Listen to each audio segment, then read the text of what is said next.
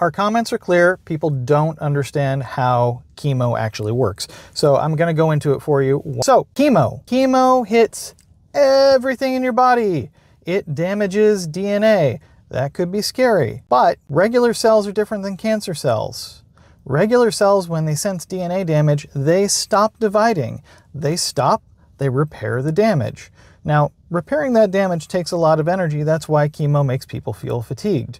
But it doesn't hurt your normal cells the way it does cancer cells.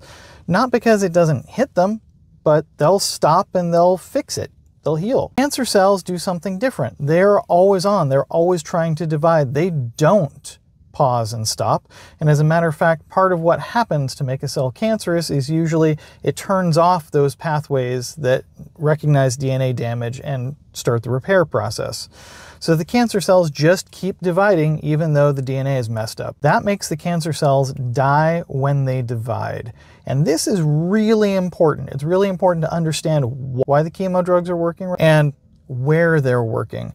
Because if your cancer is dividing rapidly, if it's growing super aggressively, then when you have chemo, if the chemo is effective, you're going to see a super rapid shrinkage of the tumor.